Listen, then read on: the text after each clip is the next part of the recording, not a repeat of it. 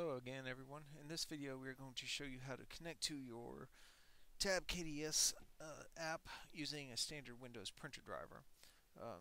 So if your point of sale system doesn't have the ability to connect via IP directly, and it uses standard Windows printer drivers, you can utilize this technique. So basically we're just going to pull up the add and remove printers folder and control panel in Windows, and we're just going to add a printer. And you don't have to worry about this here. You can just click the printer that I want isn't listed. We're going to add a printer, a local printer or network printer with manual settings. Here we're going to create a new port type. I'm going to come down here, call it standard TCP IP port. And what we're going to do here is basically just put in the IP address of the tab KDS. So we'll pull this back up and we'll type that in there just like it displayed there.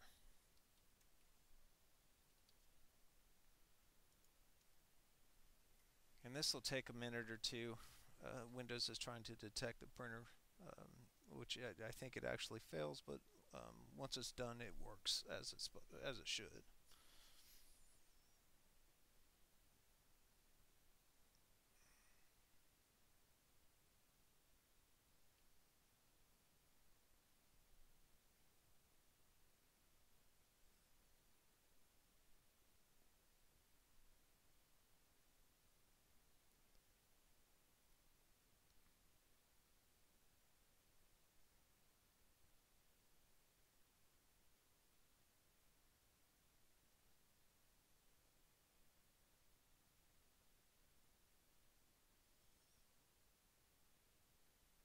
And now we're just going to select generic network card,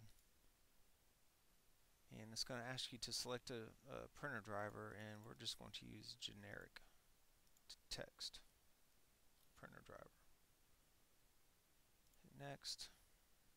You can select the recommended if it's already like that, and we'll just leave it generic text just for, you can name it whatever you want. We don't want to share it, and we'll just hit finish. So now we have Blackfish POS here, which uses standard Windows printer drivers. So we'll go in here, set it up real quick to use our new generic printer driver. Printers. We'll select our Kitchen 2 printer. We'll assign it to the generic text only printer. Save that.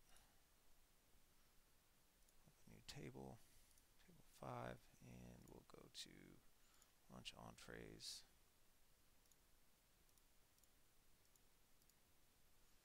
And we will send it.